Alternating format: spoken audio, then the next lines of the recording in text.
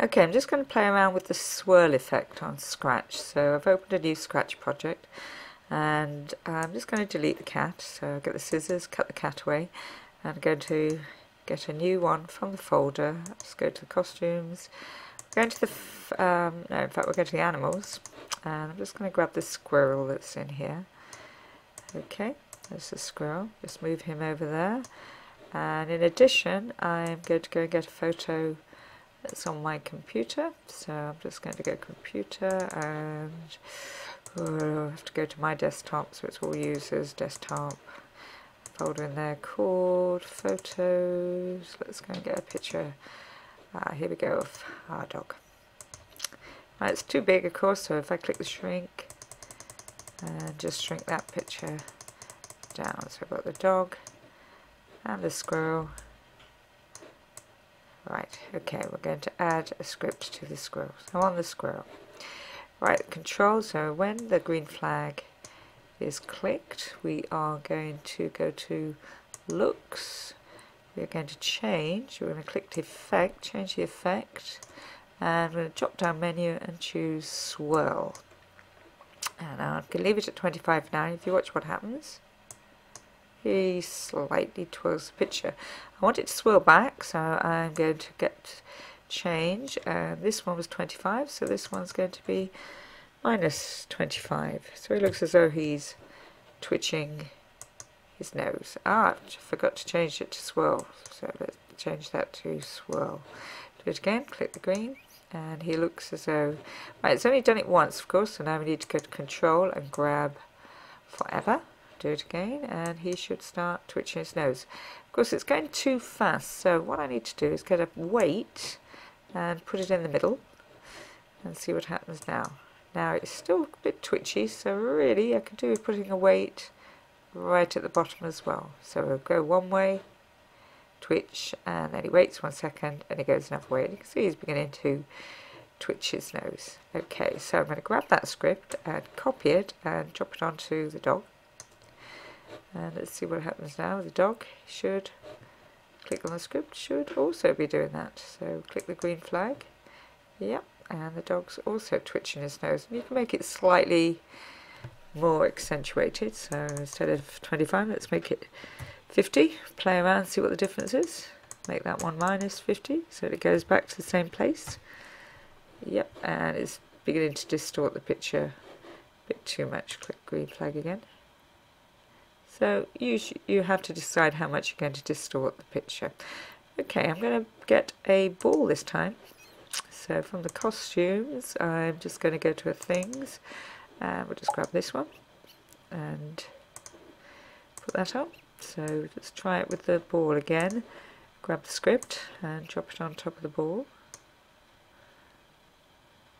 And let's see if the ball now starts moving as well. Now it's barely moving, so I'm going to make this one a lot higher, so I'll make it something like 300, and I'll make that one minus 300, so that it really does begin to look like a lava lamp sort of effect.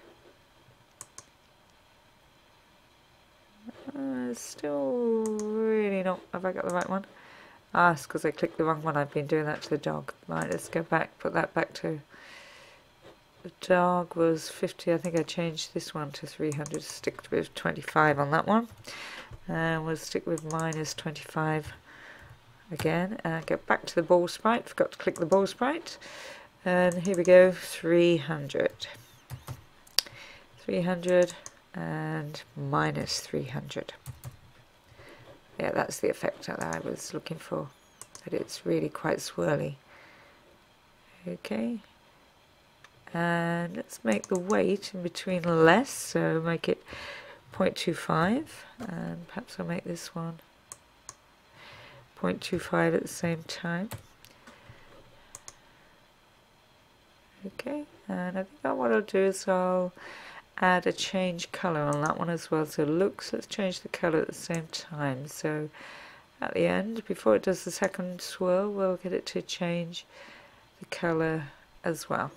Okay, right, let's do the same to the background. So stage, get a background, we're going to edit this one, We'll just fill it with a colour for now, and let's get the pen, and we'll just draw a shape. Let's get some lines here and a colour, and we'll just play around and just very quickly draw some shapes. Let's get a different colour. And what we're going to do is we're going to make these twirl as well. Do one more.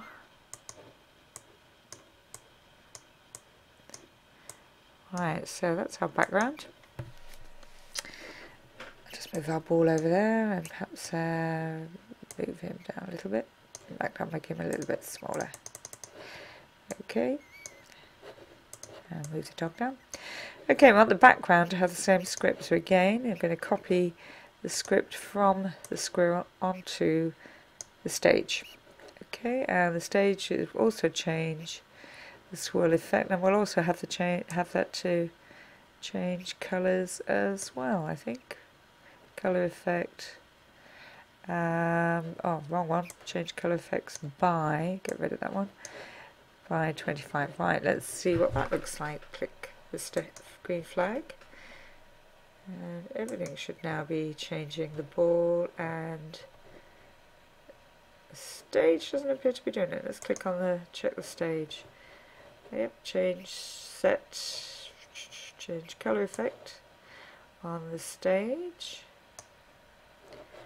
Okay, let's try it again. Yep, the colours are changing on the stage now, and the swirl is barely doing the swirl. Let's change the swirl a bit more. Make the swirl perhaps 100 so it's more noticeable.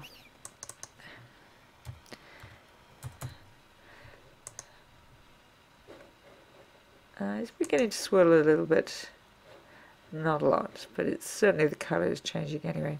So that's just playing around with the swirl, and you can see the squirrel is changing the colour effect there. Perhaps we won't bother with the colour effect for the squirrel. Okay, so it's a bit of fun on this using the swirl effect.